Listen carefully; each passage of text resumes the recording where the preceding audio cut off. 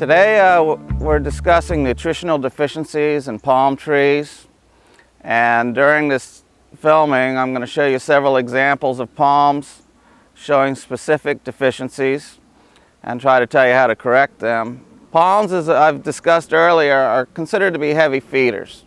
They like a well-balanced fertilizer mix from their majors to secondary to the different minor nutrients. And we're going to point out several of the main deficiencies they get, but they also can get deficiencies of things like calcium, copper, and zinc, which are not typically thought of as deficiencies. The main deficiencies are with nitrogen, potassium, magnesium, manganese, iron, and boron, and that's what we're going to cover today. Our first tree is a queen palm here. It's Cyagrus romanzophianum. And this tree here is showing a typical example of nitrogen deficiency.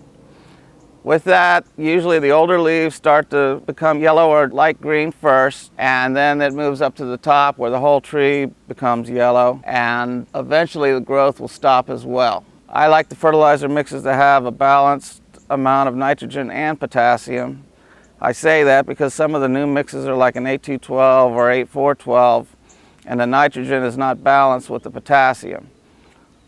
At Harrell's we have a 11-4-11 and a 13-3-13 where the nitrogen is balanced with the potassium. This tree here, as you can see, the lower fronds and the upper fronds are pale, and it's probably deficient in some other nutrients, but nitrogen is the main thing going on here. The next nutrient we're covering is potassium deficiency in palms.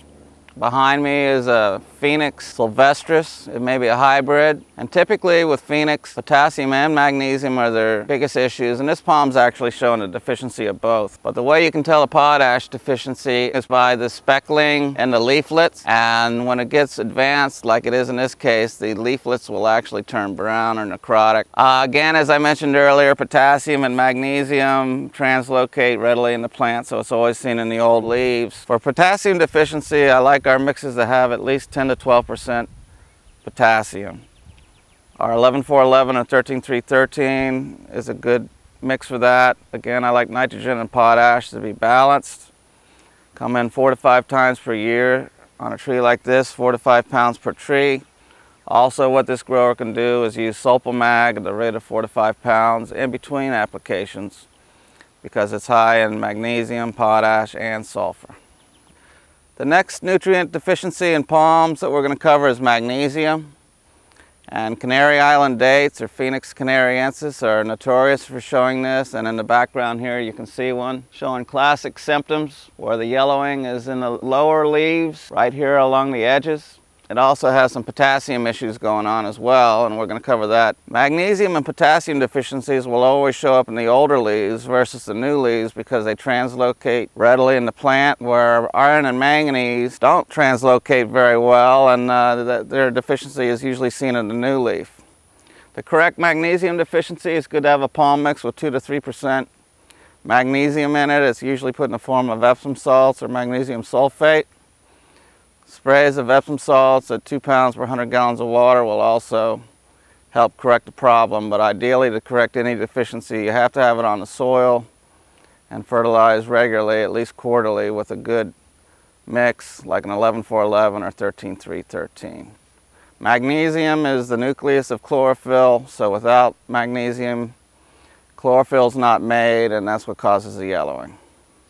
Our next nutrient we're covering is manganese, and palms do love manganese. It's one of the minor nutrients, and typically in a high pH soil or a sandy soil that's low in manganese, they will get a manganese deficiency. This is an advanced situation here. Typically in manganese deficiency, the veins will start to turn brown on the new leaves, and as it progresses it'll get a symptom they call frizzle top. This is a very good example. Queen palms prefer an acid soil where manganese is more available, and this is a pH of about 8.0 here. And queen palms typically like all the nutrients from nitrogen down to boron. But again, this is a good example of manganese deficiency. All palms need it. It's good to have a palm mix with at least 1.5 to 2% manganese in it. Typically that's put in a manganese sulfate form. When it gets this advanced, you can still correct it through sprays of Techmangum at the rate of 12 ounces to 1 pound per 100 gallons of water. And you need to be on a regular fertility program, using a field mix at least quarterly. Another minor element deficiency that we're going to talk about is iron. When a palm is low in iron, a deficiency symptom will be interveinal chlorosis in the new leaves, where the veins will be green and it'll be yellow in between. I like the iron levels to be almost equal to that of manganese, if not equal, and be anywhere from 1 to 2%.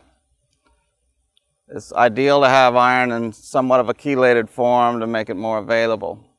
Also, if you have an iron deficiency, sprays of chelated iron such as Sprint 330 are very effective, and use them at the rate of 8 to 12 ounces per 100 gallons of water. Our Harrell's Minor Max is also quite good. It has good levels of iron and manganese in it. There's several others out there, but again, you want to have it in a chelated form.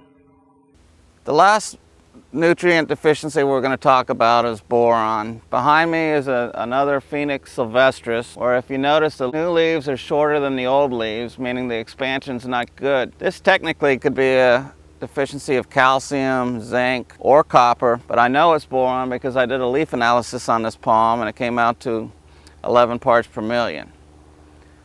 Boron will show up in Phoenix palms as well as other field palms, typically in sandy soils where it's leached out. There's a fine line between a boron deficiency and a toxicity, so you got to be careful how much you use. And typically in a palm mix, we like 0.03 to 0.06% to be added. If you do have a palm showing boron deficiency, sprays of Soluble at the rate of 2 ounces per 100 gallons of water will work.